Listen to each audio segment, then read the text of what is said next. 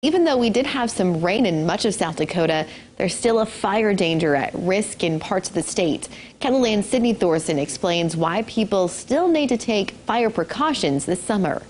Recent rain has been good for the Black Hills. However, it's not nearly the amount we need to be at a low fire danger. State Fire Meteorologist Darren Clabo says the moisture we are getting comes very quick and evaporates very quick due to high temperatures. The thunderstorms we have been getting have been dumping, half an inch up to 2 inches of rain in places, but it comes in 2 hours. We want to see 2 inches of rain over 2 weeks, not in 2 hours. Clabo says in order for the moisture to mitigate the fire danger levels, we need more rain over longer periods of time.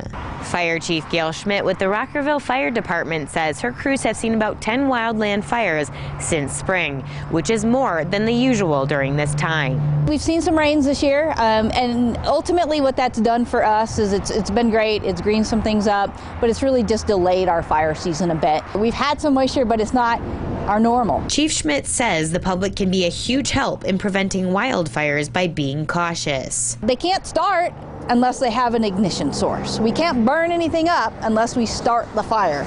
So Mother Nature is going to bring her lightning. Can't change that. We'll be ready. We'll do what we can. But the public can help us out as well. In Rapid City, Sydney Thorson, KELOLAND News. Fire crews, including South Dakota Wildland Fire, are preparing for the potential of a very busy summer ahead.